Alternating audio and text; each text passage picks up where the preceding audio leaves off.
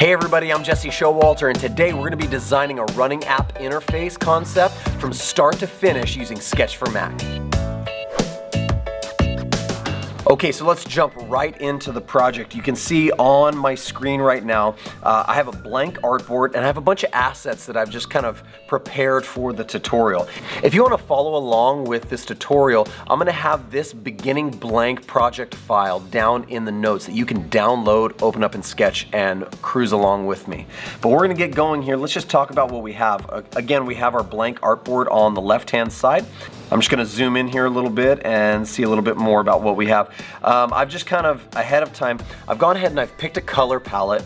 I've created a couple of icons and I've chosen a typography set that I think works good for a workout or running interface. So we're just going to be using Futura Bold and also Futura Medium. It's also a good idea to have some idea of what you want to be on the page, especially when you're doing a concept project like this, because we are our own clients. And so I'm just going to put a couple of requirements for the project over here on the left-hand side.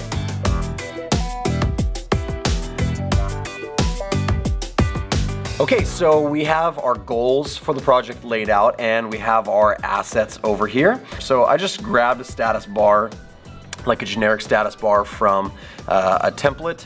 That way I could just start building really quickly. So I have my status bar, and you know what I'm gonna do? I'm actually gonna take, I like to take all my assets and just group them together and put them in a folder called assets, and I'll just do like that. And I'll take my goals and I'll put them along the side over here. So now we can kind of work like this. Alright, so I pulled in a couple more assets and I'll just show you what I got. I just pulled in a bit of music that I was listening to earlier, like some album art, so we might need that. And also I pulled in a Google map of my local area. So nothing fancy, not making a custom map or anything. We're just going to try to manipulate a Google map and see how it turns out. Maybe it works, maybe it doesn't. First things first, I'm going to drag my map in, and all of this is, we're gonna be working things out as we go. So let's just get it on the canvas, on the artboard there, and we want to drag our status bar up above. We're gonna have the status bar float, or should we back it up with white? I think we'll let it float for now. Okay, so now we have a map on there, and let me see. I have a feeling I want to do something kind of cool. Let's blow this map up a little bit. I tell you what, we're gonna mask the map. If you don't know how to do a mask, what we're gonna do is take our shape tool, and I have my shapes like kind of all up here in the top ready to go. So I'm gonna take a shape and I'm gonna drag the map above it, and I'm gonna hit the mask. And so now I can mask out a certain section. I want to zoom in a little bit more on downtown Honolulu where I'm at. So let's do that. And then we're gonna call this map in my layers panel. I'm gonna do another layer, shape layer on top of it. I'm actually gonna make this a gradient, and I'm gonna gradiate out the bottom. So I'm just gonna go like this and kind of pull up on there. What do we got? What do we got? And I think I wanna kind of chill the map out a little bit, so maybe I could just brighten the map up. Most likely we're thinking that you got here like from another screen, like this is the actual running interface, but we need to build the you know, like we need to think of like the app like holistically and understand that we probably came from another screen. So let's give ourselves like a way to get back to some sort of supporting screen. So we're just gonna do a button. Should we do it white? And let's do it white. And we'll do like a really mellow drop shadow on it like that. And here's our back button. We're just gonna paste right here, take the two and line them up, center them like that. Okay. Gotta tweak it a little bit because this shape has kind of an edge to it over here. So yeah, we're just gonna eyeball it for now. Again, we're just doing a concept app, so that looks pretty good to me. All my icons are already in my off black color that I kind of prepped for the project. So that's cool. This is what I would call like a pretty main control, being able to like actually leave this area and go back. So we're just going to group that together and say back. And I'm actually just going to duplicate. It's 12 pixels from the edge of that screen. So I'm going to put this one 12 pixels from the edge of that screen. And what I'll do is, I think this is maybe where we'd want to start and stop, right? So I'm going to copy this and I'm going to paste it here. So now you can see we have kind of our back and our pausing arrow. That pause button looks a little off to me. That's frustrating me. It's a little bit off, but yeah, we'll have to fix that later. So, okay, so now we have the pause button. So that's really good. So let's take these and we'll call these controls. We'll put them up there. We'll lock them. We don't need to mess with those again for a while. And let's lock our map as well so we can keep working on top of our workspace. I always think it's really important to lock as you go. That way you can kind of keep creating things without messing anything up underneath. Okay, let's build our trail. So you know what I'm going to do is something I don't use very often. I use the pen tool or the vector tool quite a bit, but I'm thinking about doing a pencil. I don't know. We'll see. I don't use the pencil in Sketch very often. I have a trail. That's pretty cool. Okay, good job, Sketch. Just press escape to get out of that. Let's kind of thicken our trail up so we can see it a little bit. And I've never used the pencil tool, or I don't use it very often, so that was kind of cool. It's kind of a boring color. Let's start weaving in some of our accent colors.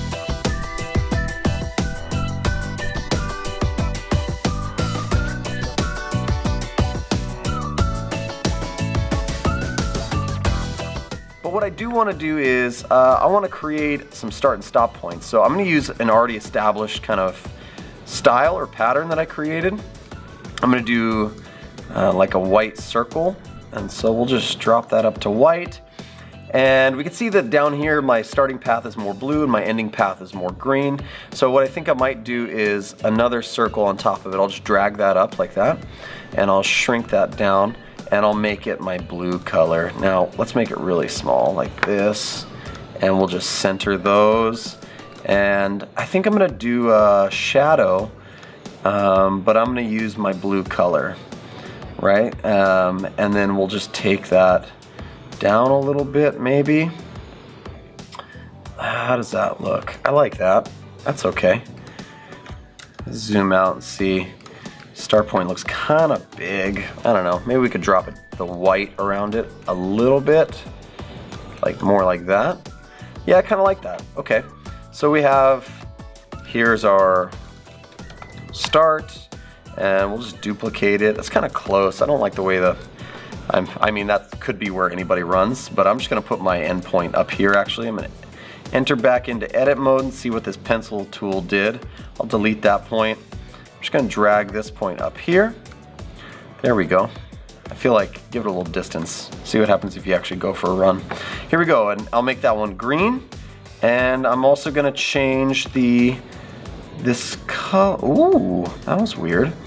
We don't want the fill to change though. We wanted the shadow to change. So let's change the shadow to be glowing green. And that's at about 39, the opacity. Let's drop it down to 30. And let's make sure the other one matches because we want things to be synonymous. Okay, so now we have our path, right? We have our start, we have our finish.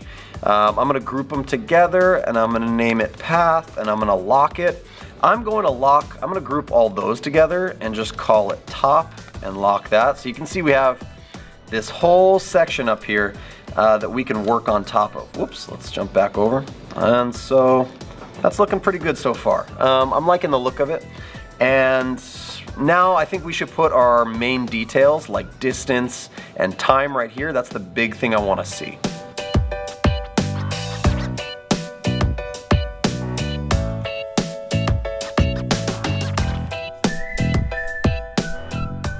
Yeah, I like that. We want to make sure that, you know, just in case we come back and mess with this, that everything is lowercase. So that's nice. So I tell you what, let's line all three of these up on the left. Let's make sure all three of these are lined up on their left. Let's kind of crunch these in and give them a little bit less space in between. So I like that a lot.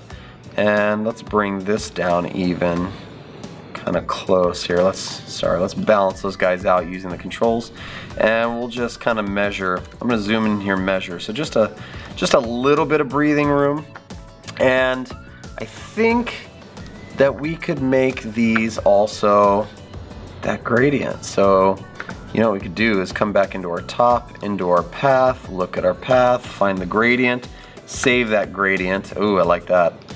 And let's come over to these things, check them, and give them the gradient. What do we think? Is the gradient good?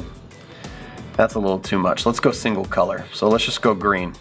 Yeah, I like that. Our iconography is kind of when it's on a neutral color, we're just going to make that design decision that it's going to be green. We could try the blue and see what the blue looks like. We're just kind of experimenting right now.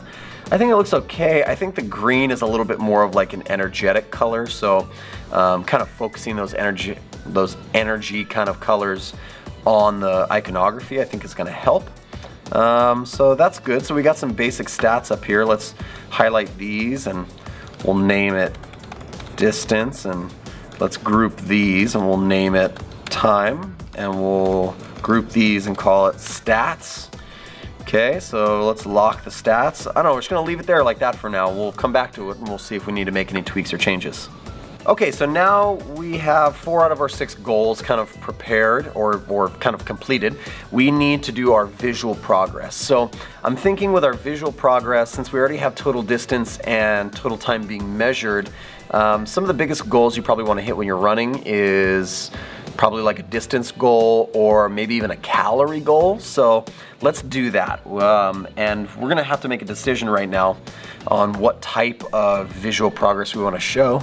So it could be either pie charts, we could graph it, but I feel like we already have a lot of line, like kind of wavy line stuff going on. So maybe we would balance the whole kind of design and the composition of it using some really rigid lines. I think that would be good, especially if Futura is like a really rigid looking font.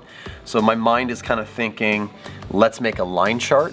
Let's just make a couple lines here and see how they work. I'm gonna take a rounded circle. Actually, let's go like a really strict square.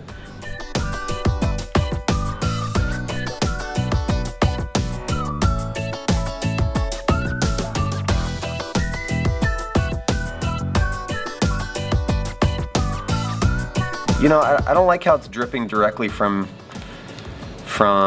the top into this area. So I think I'm gonna do a line. So just like a hard line here. So I'm just gonna get my line tool out and draw a line all the way across. And let's use our color up there. That's good. So we'll just do some separation here. Let's measure. We're about the only problem with locking things is then you can't measure off of them. So let's measure about 40 pixels away from the details there, and then we'll start having these details be 40 pixels away. So we probably want to do a similar style. Let's just stay kind of succinct here. Okay, so let's put our calorie goal in here. We've done 356 out of 1,000, and let's do it like this. We'll take our calorie goal, actual goal itself, just to give some kind of differentiation, and we'll drop that down. Now I want to use as few sizes and styles as possible, so I'm just going to drop this down to 13.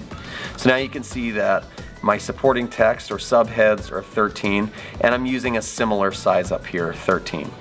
So that looks good. I like that. I'm actually not really digging this border, and I'm actually not really digging this background. So I'm thinking maybe we'll do the shadow here like this,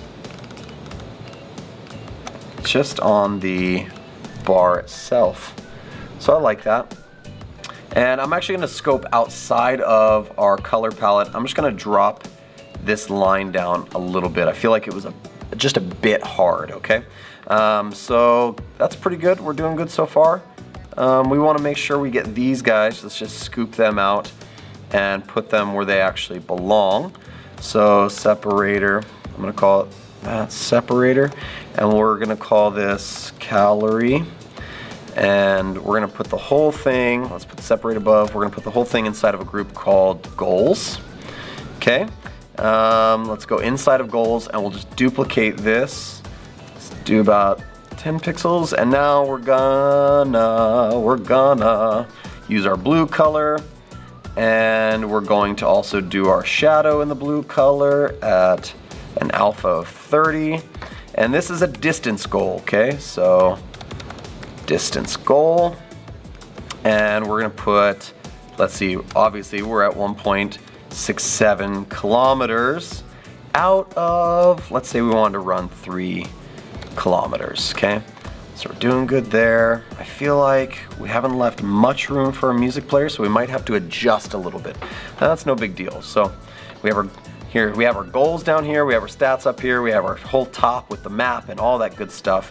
So looking good there. Now let's do our music player. We're almost done. So just a music player to go. And what I'm gonna do is, I'm actually just gonna copy this and paste it right in here. We're gonna make our music player, let's give our music player some contrast. So let's look at that. It's almost 25 pixels. Perfect spacing. Okay, it feels a little bit cramped, so we might have to adjust, but we'll figure it out. Okay, so first thing we're gonna do is we're going to draw a new rectangle inside of here. Let's just do our album art over there. So I'm gonna drag my album art in, and I'm gonna mask it on top of my rectangle. Okay, so looking good there. I'm actually just gonna keep the same style that we had up there, except I'll make this white. And I will take the lower casing off in this case, and we'll call this 1 by 1, and we'll do credit to the Foo Fighters for their album art. Okay, so we're just gonna take that, slap that kind of near the top. Is that too big? Might we have to introduce a third style or a third size? That wouldn't be the end of the world. Okay, and now we're gonna add our controls, and we're just about done.